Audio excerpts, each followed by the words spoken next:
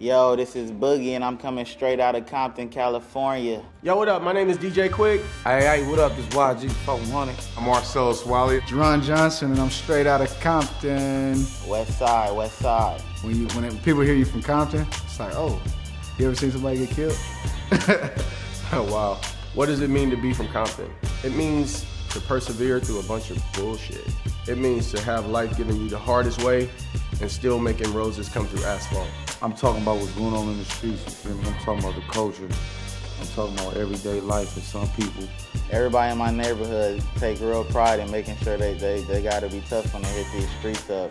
Straight out of Compton means, one, that you saw a lot of adversity, you saw the issues in the neighborhood, the gangs, we know about the poverty, but it's also a place that made you tough. It motivated me to defeat the odds. You know, I was pretty much a dependent on the city, so the city actually raised me. It nourished me, so, you know, I ate from the soil, you know what I mean? Some things gotta change, but I love my city, man. I got it tattooed on me a couple different times. Compton's still home, man, it's hard.